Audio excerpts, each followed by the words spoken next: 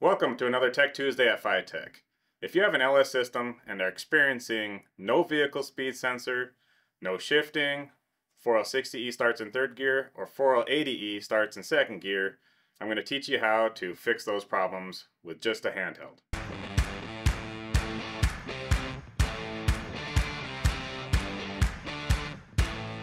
On the LS system, the ECU controls the transmission on a 4L60E or 4L80E or some variants in between there. If you have the handheld configured properly, the transmission should shift and read vehicle speed sensors properly as long as your gear ratio and tire diameter is entered correctly. It should shift fairly stockish.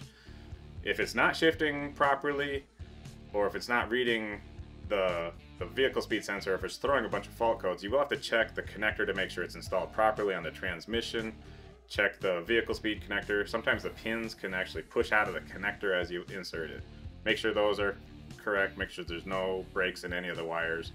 And if it's all connected properly and no fault codes, everything should be shifting normally.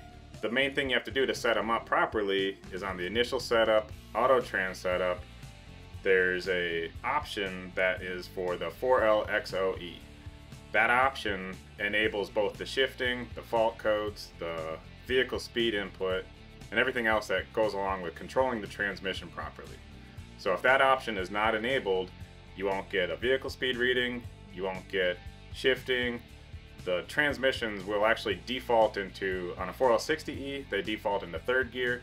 On a 4L80E, it defaults into second gear, so it'll feel very lazy, but it will drive without transmission control enabled.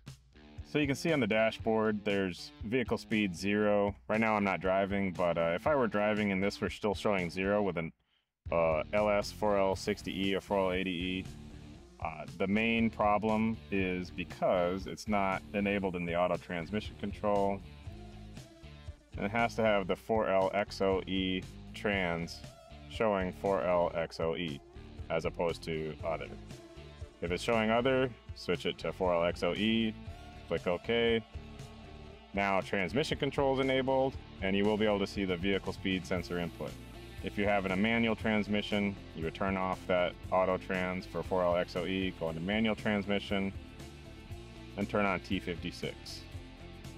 With T56, the tire size and gear ratio needs to be skewed a little bit differently to get the vehicle speed reading to be correct. Typically I go to a 2-to-1 gear and a taller tire until the vehicle speed matches actual using a GPS. So if you're not seeing vehicle speed or it's not shifting properly at all, make sure you go back to the initial setup, the auto trans setup. The 4LXOE needs to be enabled and also have the proper transmission selected between 4L60s and 4L80Es. Alright, thanks for watching. I hope these tips helped you. If you have any questions or comments, you can leave them below. And join us again for another Tech Tuesday at FiTech.